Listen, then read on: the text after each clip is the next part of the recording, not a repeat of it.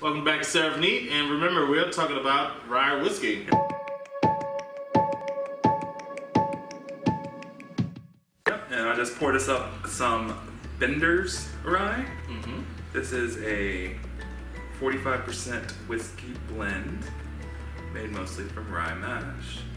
It's supposed to taste a bit spicy with hints of cherry and vanilla. It's got a good color to it. It does have a good color. It has a strong smoke smell to it. Strong smoke. It does. Scotch levels of smoke. Yeah. And you're biting into a piece of bark. You want to trade glasses? No, I'm good. This is just, I think this is the level that I need right here. Alright, well, let's try it. Maybe I was wrong. This is about $55 a bottle, so.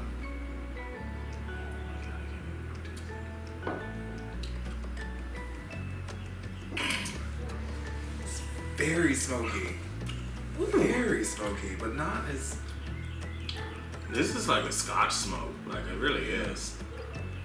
Not for me. I would call it a 1. I mean, I appreciate the flavors, the different types that you taste in it, but it is not my type of drink, and I would not get it again. It's almost like, I can't even subscribe.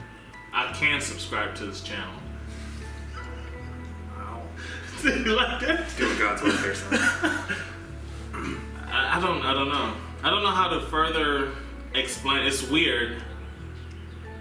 It's just not mine. It's not my cup of tea.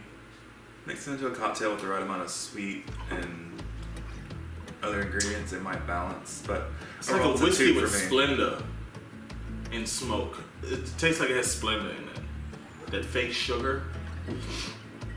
You know? It's a 2. 1 for you. 1.